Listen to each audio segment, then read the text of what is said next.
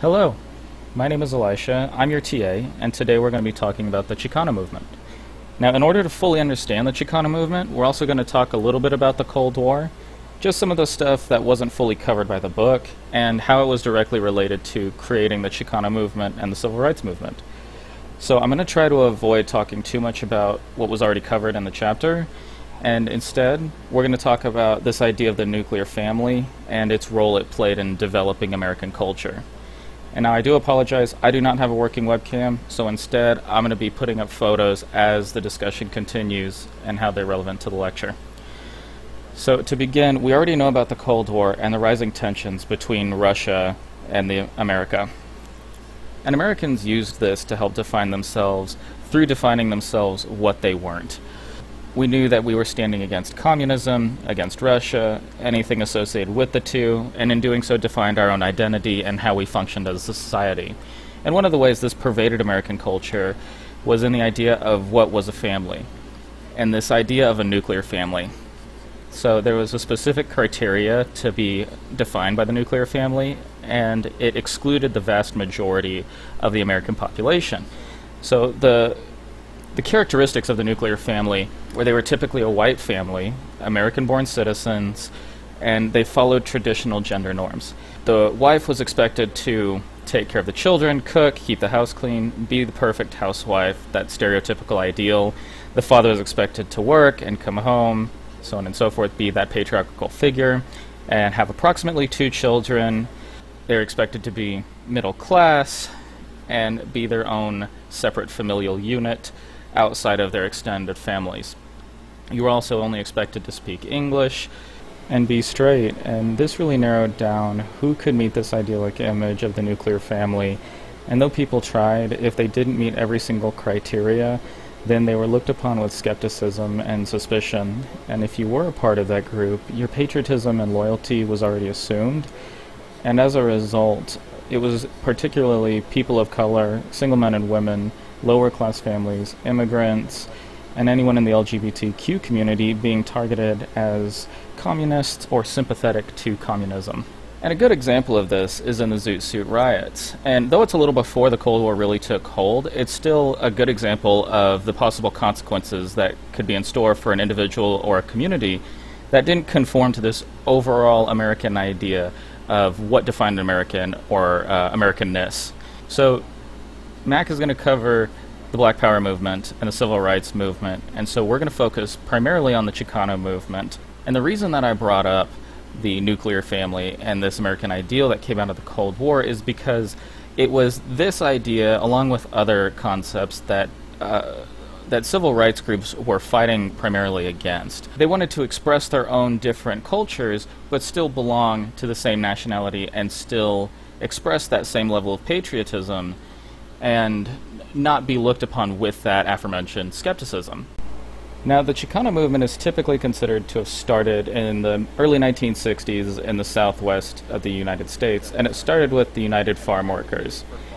And these are started by Dolores Huerta and Cesar Chavez, and they advocated for farm workers who were Mexican-American or Latino, and they fought for those who couldn't speak English, and they fought for reasonable hours, higher wages, and increased systems of support that represented and advocated for farm workers to make sure that they got all their benefits and things of that nature.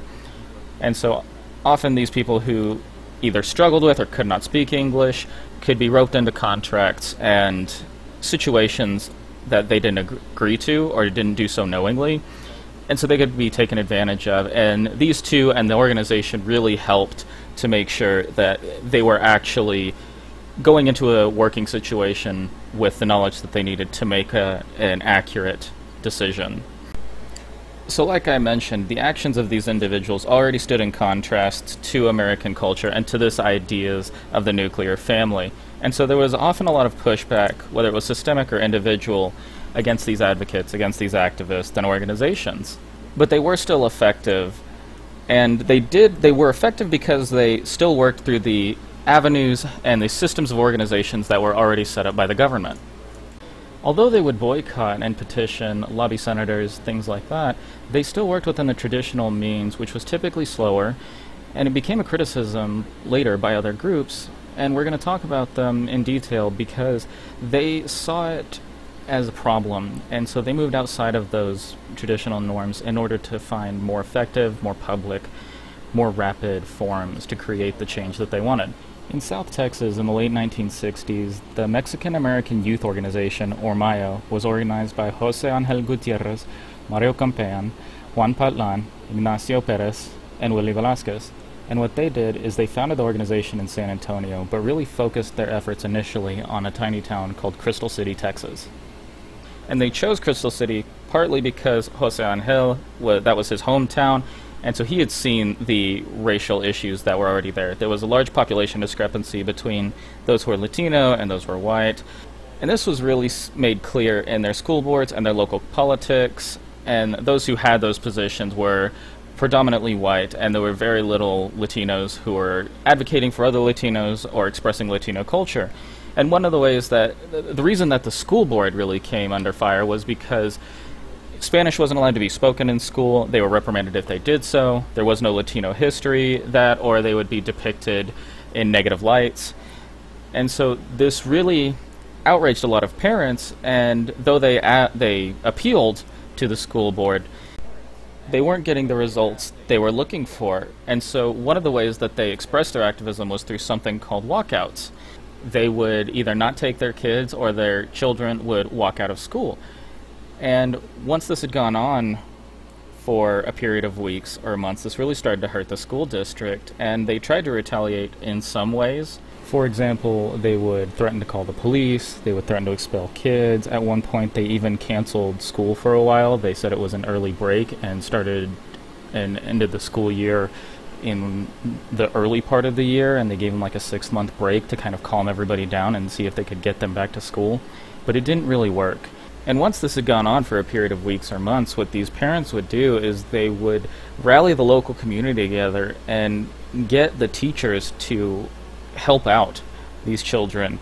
And so they would meet in public places like parks, cafeterias, and they would have the lessons there instead. And they would teach them in Spanish, they would teach them language, and they would teach them both sides of history and not depict historical figures that happen to be Latino or Chicano in a negative light.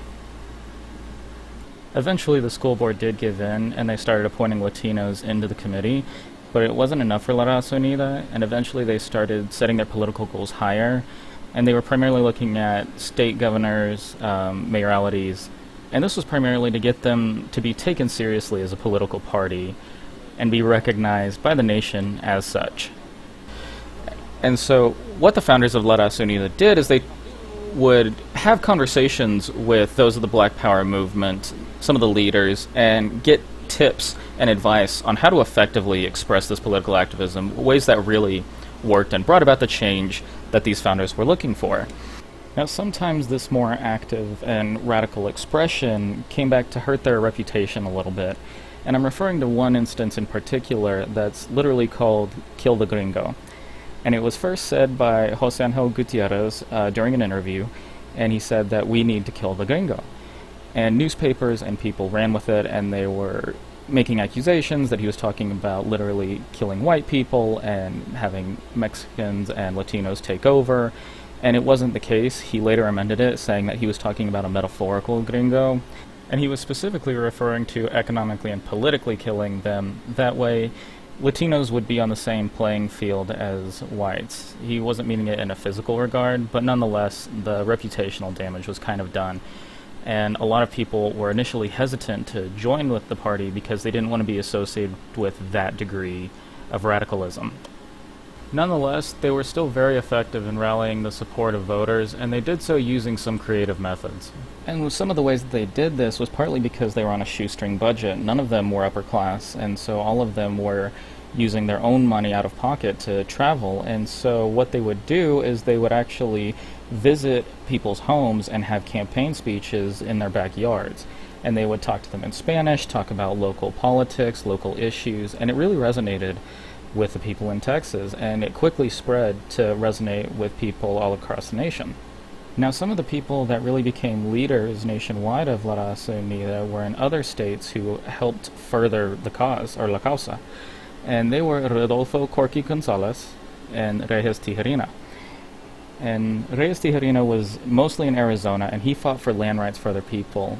And he would bring back old contracts that were made with the Spanish or with Americans who gave them this land, but they never followed through with it, and so he essentially brought them to the courts and was trying to make them follow their end of the bargain and return this land to the Latino owners. Now, the second person was Rodolfo Corky Gonzalez, and he was based out of Denver, Colorado. He was born there, and he already started his political activism, and he had a similar agenda to La Raza Unida, which is why he later would join on, but he had his own thing called the Crusade for Justice.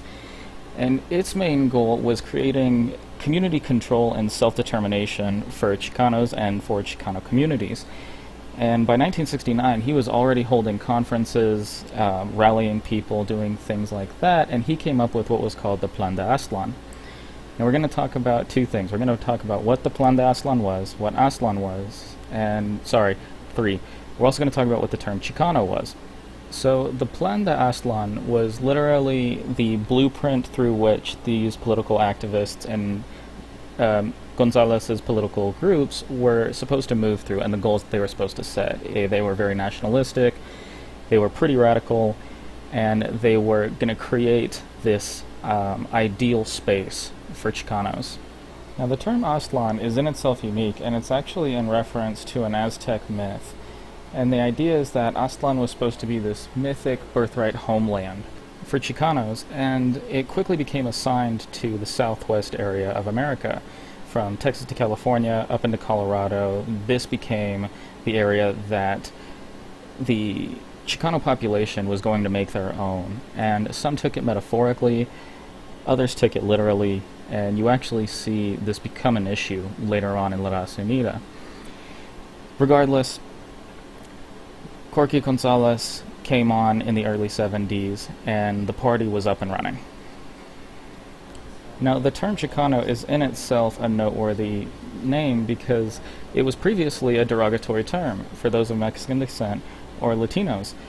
Now, what they did was they co-opted the term and made it a term of pride, and this was to define that they were American citizens, but they weren't white, and they were refusing to assimilate. They were still going to be Mexican or Latino, and they were still going to express that within the confines of American culture.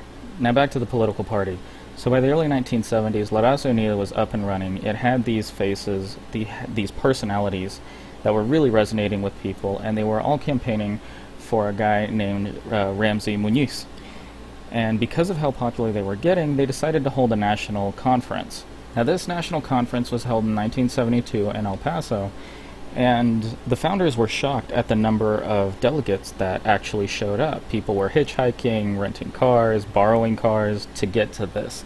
The level of convergence that occurred shocked everyone, simply because there were delegates from places they didn't even know there were. All the way into the East Coast, way up north. They came from all over the country. And though they knew that they dominated in the Southwest, they were surprised to see such a turnout. And there was approximately 1,500 people that showed up, and about half of them were women. And this was widely seen as a point of unity amongst the political group and amongst Chicanos. Now this would also be a point of divisiveness within the party, because as talks went on, decisions were made, and conversations were being had, it was difficult for the leaders amongst themselves and amongst the states to get a consensus between one another on what the future should be, what their agenda should be, and what priorities should be handled first. And they never really came to a consensus, and unfortunately this really started to hurt the group. And though they stuck around to the late 70s and early 80s, by that time the Democratic Party had figured out that there was an untapped opportunity that could be taken advantage of by appealing to Chicanos. And so they began adjusting their advertisements and their campaign strategies to appeal more to Chicanos. And since they had a larger budget anyways, they were able to reach more of them. And so as this transition occurred, more and more people began to pull away from La Raza Unida. And the party was basically dead by the late 80s. Now what La Raza Unida did for the Chicano population is noteworthy because it broadened the sense of community by the Chicano population. took it from local communities and made it nationwide, and also opened the door for Chicanos to express their nationalism and their patriotism for their country through this Chicano filter, and they were able to embrace the cultural aspects and historical aspects of their own cultures and still be supportive of the country, of the nation, and still fight for equal rights at the same time. Though this was the end for La Raza Unida, you can see its legacy carried on in the literature of the late 80s and throughout the 90s by Chicano activists and academics. You see a lot more books start coming out of bibliographies, of histories, of the Chicano perspective and of Chicano lives and the issues that they've dealt with. And these challenge the narrative that was being reinforced, typically through the educational system, of what American history was, and reinserting Chicano involvement into that narrative.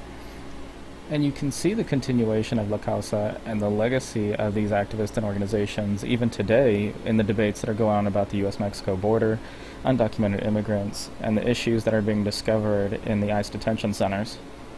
Now that is actually the end of my lecture over the Chicano movement and the Cold War, and I'm sorry to leave it on a somber note, but I hope you enjoyed it, and I hope you have a great day.